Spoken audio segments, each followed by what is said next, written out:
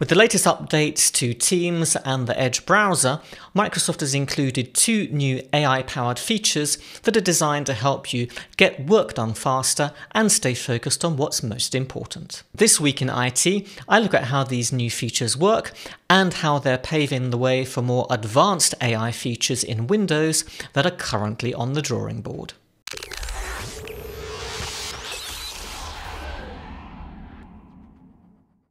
Welcome to the show where I talk about everything connected to Microsoft 365, Windows and Azure. But before we get started today, I've got a quick favour to ask you. About 94% of the people who watched last week's video weren't subscribed to the channel. Now, as we go live today, we're on about 5,000 subscribers, and I'd really love it if we could push that up this week to 5,200. So if you'd like to help us reach our goal, then please subscribe to the channel and don't forget to hit the bell notification to make sure you don't miss out on the latest uploads. I recently stumbled across an article on petri.com called 5 Tips for Modern Task Management. Now, it's actually from 2017, so it's quite interesting to see how things have advanced since then. But some things, of course, never really change. And in the intro to that article, Matthew was talking about a colleague who runs a small business, and he was just asking him, how is it going? And he answered something like, I feel like I've got nothing to do. Now, of course, that wasn't really the case, because all people running small businesses definitely have something to do. But the real problem was that this guy was just so overwhelmed with work. There was so much for him to do that he just didn't know where to start. So I get the idea that he was just doing nothing because of that feeling of overwhelm. And I'm sure we're all very familiar with that. And in his article, Matthew said that, well, if we can get control of what it is that we're doing, then we can feel less overwhelmed, more calm in the moments where we don't actually have something to do, and just feel happier and healthier in general.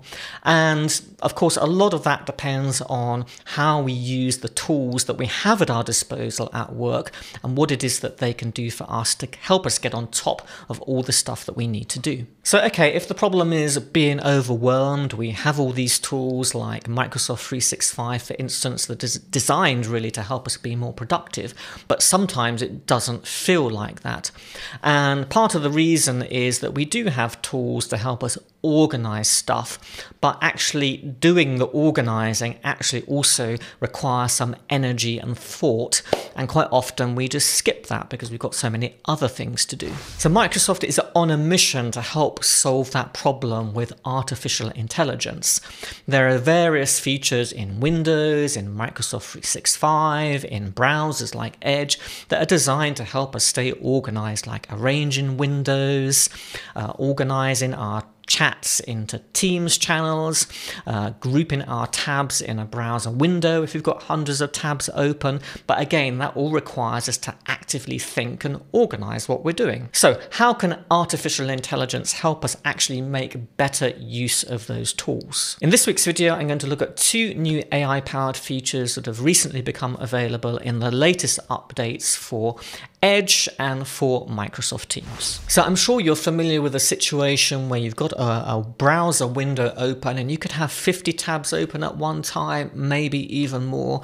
And then it becomes really difficult to find any information that you had open, maybe 10 minutes ago, half an hour ago. It's there somewhere, but it's just like looking for a needle in a haystack, essentially. Now, both Chrome and Edge have a feature that allows you to create groups of tabs. So you can add tabs to a group, you can color code them, you can give each group a name, but of course you have to step through that manually. And once you've already got 50 tabs open, unless you've been very diligent from the very beginning about organizing those tabs as you open them and grouping them where it makes sense, then of course once you've already got 50 tabs, 100 tabs open, yeah, that's a task that just seems insurmountable. So you can see I've got Edge open on the screen here at the moment. I don't have a huge amount of tabs open, but nevertheless, I want to organize them into tab groups.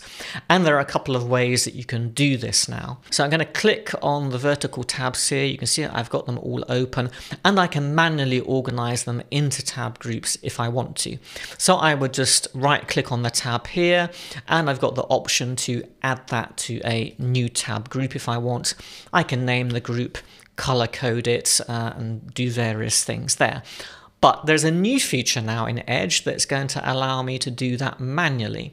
So I'm just going to remove that tab from the group, so essentially getting rid of the group completely. If I click on the tab control button here, there's now a new option called Organize tabs.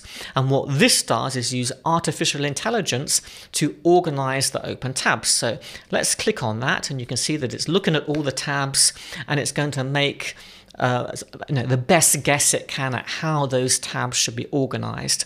And let's have a look at what it's done. So I did some research for this video on the Discover feed in Teams. It's organized those things together.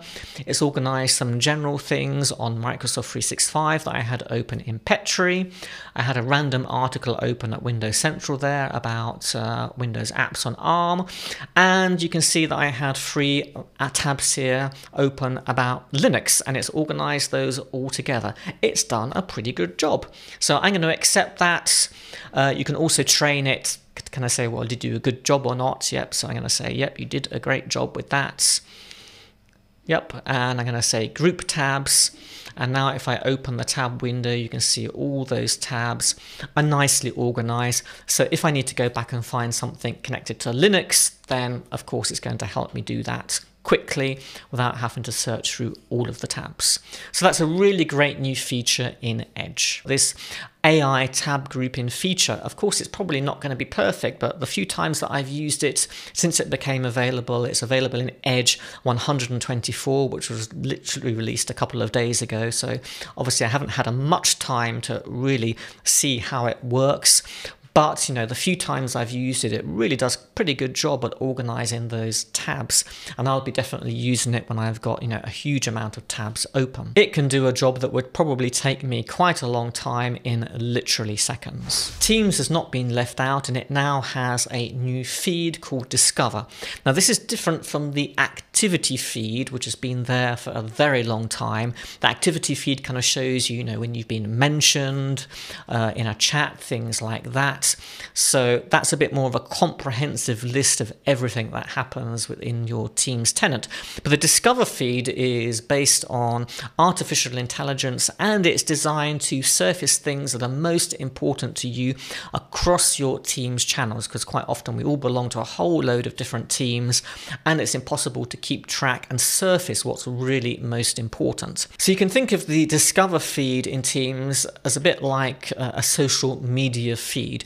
So it uses an algorithm to surface what it thinks is likely to be most important for you, but it learns as you use it. So for instance, you can tell it whether you think the post that it surfaces is useful or not, and then it begins to use that feedback to improve the feed to surface what's more relevant for you. Now, the algorithm uses factors like who you interact with the most, which teams are most active, and other measures to try and establish which posts are likely to be most relevant for you. You can also get more control over the Discover feed by telling it not to show a particular post again, or not to show posts from this channel or from this team. So the Discover feed is going to be pretty useful for very large organizations where there's a lot happening across a lot of different teams. Microsoft has a lot going on at the moment with AI. Of course, you've got Copilot for 365, all the different variations of Copilot across many different apps and solutions.